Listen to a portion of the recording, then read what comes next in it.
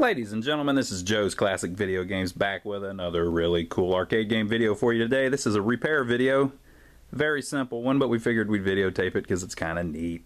We've got this jukebox here that we're working on, which is an R93, I believe. Let me check. It's a Rowe. Let me make sure I've got this right. I don't want to mislead you. I saw a label somewhere. Where did I see that? Yes, R93. Okay, this is a Rowe R93. As you can see. And it had this really neat look to it. Now, right now, it doesn't really look all that neat. It looks kind of rough, right? So we're going through and we're getting all of its cosmetics going again. So we're getting all the light bulbs to work, all that. And one of the neatest things about this machine is right here in the middle. We've removed it, but it has this little mirror ball that turns, and it has a bunch of little lights that shine on it. And that has this neat effect that looks really cool. This would have came out in probably 87, 88, something like that. Maybe a little later than that. So here's the assembly that we removed. We'll walk it over here and put it on the shelf, on the table. Check this out. So that goes up in there. And when we got it and we tested it, the mirror ball actually turns, but none of the little light bulbs were working. And so you get stuff like that in a lot, where little minor stuff like that they've really ignored, you know. So it is our goal to get that working at least somewhat like it did originally. So you can see the way the mirror ball works is there's just a little motor on the end with a little plug, and then there's this other plug that basically sends the voltage to the light bulbs. And so the light bulbs, as you can see, are different colored bulbs all around the edge. They're kind of faded and things like that, but we're going to leave that. And basically the way it works is the voltage comes in and then it's split up through these three different boards. So on this side you've got a board with 3 bulbs. On this side you've got a board with 3 bulbs. And on the top you've got a board with 6 bulbs. And those represent the ones that you can see on the inside that's visible through the front. And so basically they have these little connectors, these little twist things, and a bunch of them are missing. They fell out or whatever over the years. So if you remove one, and they're kind of brittle because they're old, it's just a little bulb with a little twist thing. Now if you haven't seen one of these, all this is the same thing that's on an instrument cluster in a lot of cars. And when I say a lot of cars, I mean like 80% of cars. So the thing you need to get is the right bulb and the right holder, because we've got some missing. So basically the bulb on this is marked number 73, which is a dash indicator light on a car.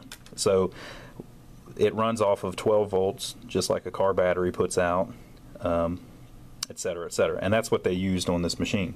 Now the little holders are the same holders that hold the bulbs in on a car. They might look a little different, but they work the same. Basically, you've got a hole, you twist the little connector into it, which makes those 2 metal prongs, the 2 gold prongs there. Whenever you twist it, it makes it where one's touching this side and one's touching that side, which is how it powers the bulb. And the size of this connector is T5, which is basically just the base of the bulb. It's called a T5. So we got on good old eBay, and we couldn't find parts for an R93 jukebox, but wouldn't you know it, they have plenty of bulbs for the indicator light on your dash, right? And wouldn't you know it, they have plenty of T5 bulb holders for the indicator lights on your dash, the illumination lights and things. So we were able to figure them out. Somebody must have heard about this video and they're calling to see what the next video is. But what we're going to do is, first we're going to ignore the phone. we're going to fix up all of those connectors, and I'm going to clean these contacts to make sure that it makes good contact, and then we're going to twist our new ones in, and then I'm actually going to check the continuity from this side to this side to make sure that I'm getting the same reading that the bulb does.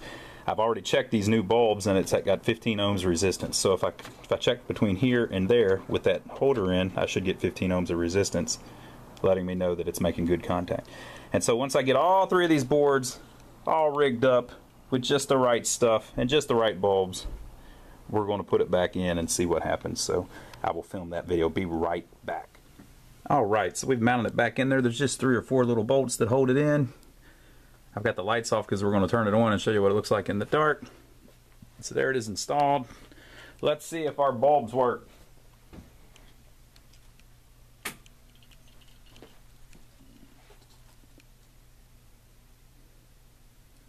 Check that out.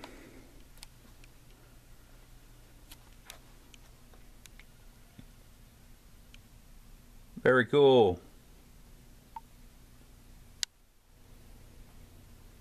I'm gonna fill this one full of disco music. So there you go. That's repairing the little light bulb sockets. Like I said, simple little thing. I mean, it's not that big of a deal, but this is the kind of stuff we run into on a lot of things. You have to improvise a little bit, and you can't find the original parts. You got to use something similar, blah, blah, blah, blah, blah. But there you are. I hope you enjoyed the video, and whenever we get this jukebox up and running completely, which will be soon, we'll upload a video for that as well. So we will see you on the next video.